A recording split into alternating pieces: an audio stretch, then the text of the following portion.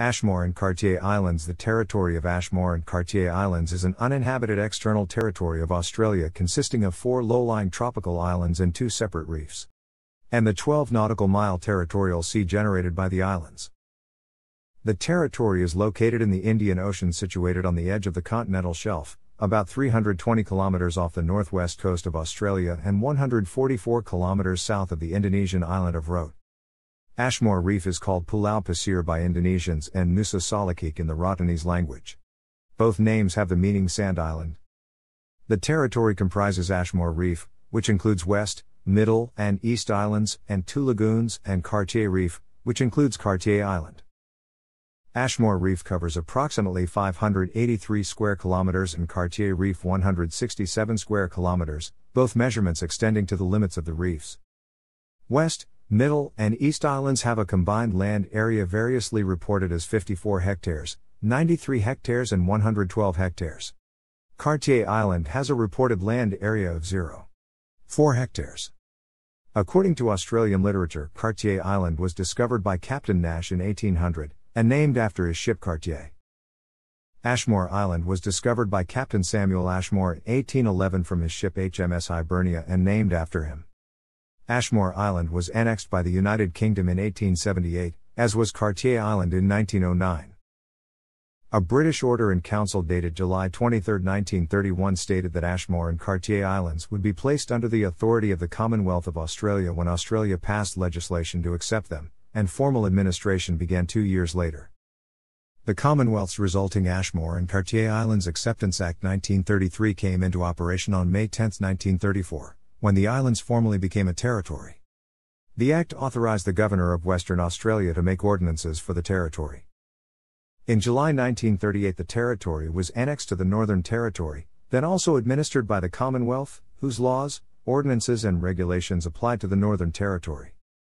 When self-government was granted to the Northern Territory on July 1, 1978, administration of Ashmore and Cartier Islands was retained by the Commonwealth. In 1983, the territory was declared a nature reserve under the National Parks and Wildlife Conservation Act 1975, now replaced by the Environment Protection and Biodiversity Conservation Act 1999. Cartier Island, which was a former bombing range, became a marine reserve in 2000. After the islands became a first point of contact with the Australian migration zone, in September 2001, the Australian government excised the Ashmore and Cartier Islands from the Australian migration zone. Ashmore has been regularly visited and fished by Indonesian fishermen since the early 18th century. A 1974 Memorandum of Understanding between Australia and Indonesia sets out arrangements by which traditional fishers can access resources in Australia's territorial sea in the region. This allows traditional Indonesian fishermen to access parts of Ashmore for shelter, freshwater and to visit grave sites. The area, known as the Mo Box, contains the Ashmore and Cartier Islands territory. Today, the territory is administered from Canberra by the Department of Infrastructure, Regional Development, and Cities, which is also responsible for the administration of the territories of Christmas Island, Cocos Islands, the Coral Sea Islands, Jervis Bay Territory, and Norfolk Island. The Attorney General's Department had been responsible for the administration of Australian territories until the 2010 federal election. In that year the responsibility for Australian territories was transferred to the then Department of Regional Australia, Local Government, Arts, and Sport. And from September 18, 2013 the Department of Infrastructure and Regional Development has administered Australian territories.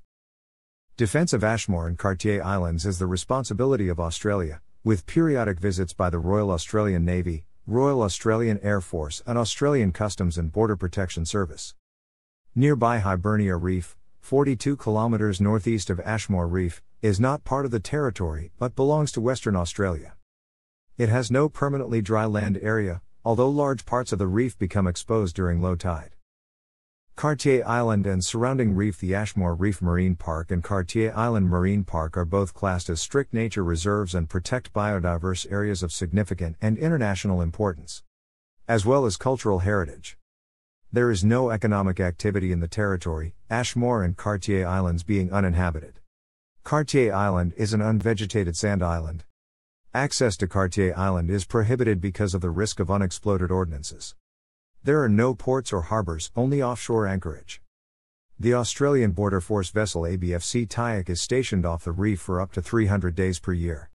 The islands are also visited by seasonal caretakers and occasional scientific researchers. The area has been a traditional fishing ground of Indonesian fishermen for centuries, and continues. In the 1850s, American whalers operated in the region. Mining of phosphate deposits took place on Ashmore Island in the latter half of the 19th century. Today, all the wells in the territory are infected with cholera or contaminated and undrinkable. Petroleum extraction activities take place at the Jabiru and Shally oil fields, which are adjacent to the territory, and which are administered by the Northern Territory Department of Mines and Energy on behalf of the Commonwealth. As Ashmore Reef is the closest point of Australian territory to Indonesia, it was a popular target for people smugglers transporting asylum seekers en route to Australia. Once they had landed on Ashmore Island, asylum seekers could claim to have entered Australian migration zone and request to be processed as refugees. The use of Ashmore Island for this purpose created great notoriety during late 2001, when refugee arrivals became a major political issue in Australia. The Australian government argued that as Australia was not the country of first asylum for these boat people, Australia did not have a responsibility to accept them.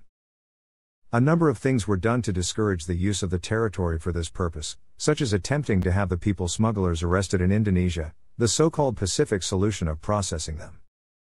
In third countries, the boarding and forced turnaround of the boats by Australian military forces, and finally excising the territory and many other small islands from the Australian migration zone.